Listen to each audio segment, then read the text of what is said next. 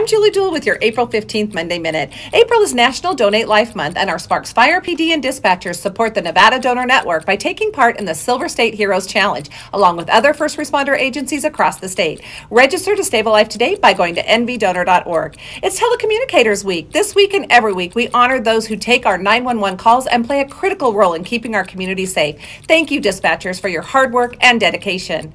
At a recent meeting, Council proclaimed April as Fair Housing Month to acknowledge and celebrate equal housing opportunities for everyone. April is also Landscape Architecture Month. Great news! We've completed replacement on the Golden Eagle 1 through 6 infields, and they're open and ready for play.